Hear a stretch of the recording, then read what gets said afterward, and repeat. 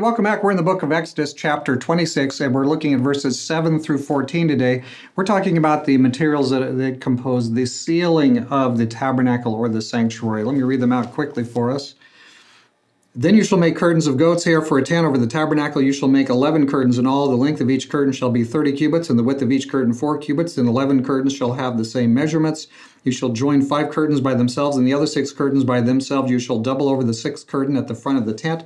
You shall make 50 loops on the edge of the curtain that is outermost in the first set, and 50 loops on the edge of the curtain that is outermost in the second set. You shall make 50 clasps of bronze, and you shall put the clasps into the loops and join the tent together so that it will be a unit.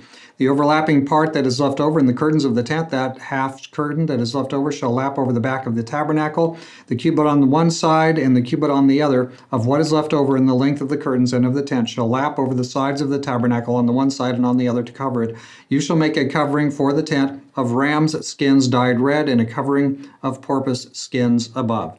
So we have 4 layers here in the ceiling, and we have the outermost skins have the lowest quality metals. The innermost has golden clasps. The outermost have less valuable metals. The outermost skins and things are able to repel water, whereas the innermost would absorb water. So it's definitely arranged in a certain pattern, with a certain plan. So why were these coverings, it says, why were they dyed red? Or were they just tanned because they were just leatherish, prepared there because of the color? Now, here's an issue we get into here, and I've heard a lot of people get into this, and they take every single piece in the sanctuary, every little bolt and nut, every item, every color, every which thing, every piece, and everything they assign a very special, very particular symbolic value, and it's all over the place, like this means this means this means this means this.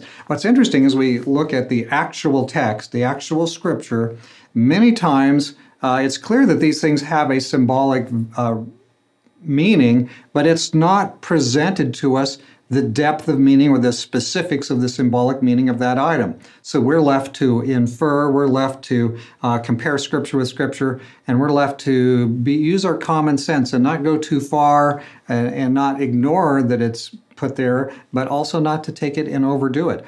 If you take everything and make every nut and bolt and every screw and every rivet and every element without fail, every piece, you make it all have some kind of deep symbolic meaning, and you're out here declaring, oh, the red means this, and the blue means that, and the white means this. A lot of that is some of it may be valid, but a lot of it is just somebody just spouting. They're just saying, well, it means this. Well, it may not mean that. So, and again, if some of the instructions, some of the very details were given in a more unique way, as we've noticed the last couple of days, like maybe the exact things wasn't, but Moses showed them what it would be, then is it wise to try to make every single thing stand up, like every single piece down to some of this may simply be functional. Do you think that that everything there was the way it was because it's exactly that way in heaven? Are they using goat's hair in the heavenly space? These things are representing, and they're able to use the things that they have available to them. So, yeah, I think that we've got to be careful before pushing every element and making it all into some kind of a prophecy, every last piece, every detail. Yes, we want to know. Yes, we're interested. Yes, we don't want to miss insights that the Bible has for us. But we don't want to add to God's word. We don't want to be guilty of throwing our opinions into the cup and stirring it out and presenting it as truth. Maybe it has this meaning, but maybe it's just red because it was tanned. So let's be careful with that here as we are looking at the meanings. And I know some people might tune in here and they're going to say, oh, here's some more stuff in the sanctuary. I'm trying to gather every piece of information I have. I'm going to go and listen to Pastor Larry. He's going to give us all the details of what all this stuff means. You may be disappointed because you may say, well, he didn't tell us that the blue meant this and the red meant that, and he's too restrained.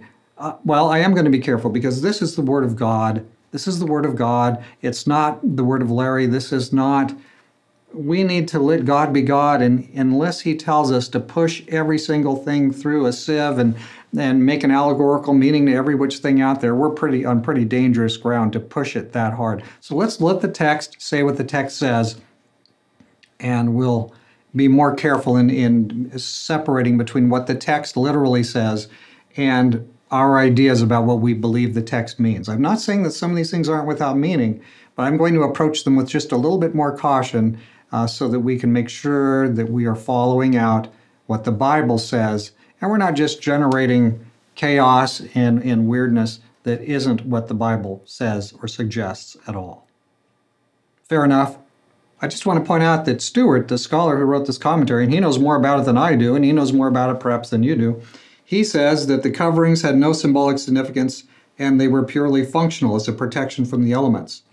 So is that true? Is that not true? I'm not completely sure, but I want to take that as a very serious option that in some respects, these are a functional business. It may not be that significant that there's 11 pillars here or 5 pillars there. Let's not try to make everything stand on its head. Let's let God tell us what things mean what things. And we'll be in a better space to really understand the sanctuary as He's giving it. You have a beautiful day.